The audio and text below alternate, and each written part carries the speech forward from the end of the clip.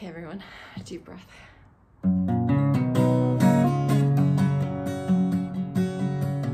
He was the captain of the Nightingale. 21 days from gliding coal, he could smell flowers of Bermuda in the gale when he died off the North Rock Shoal.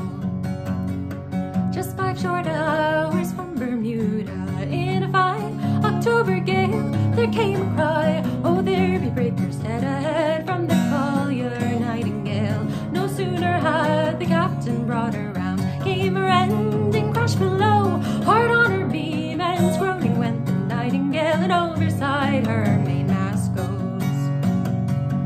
Oh, Captain, are we all for drowning? Came the cry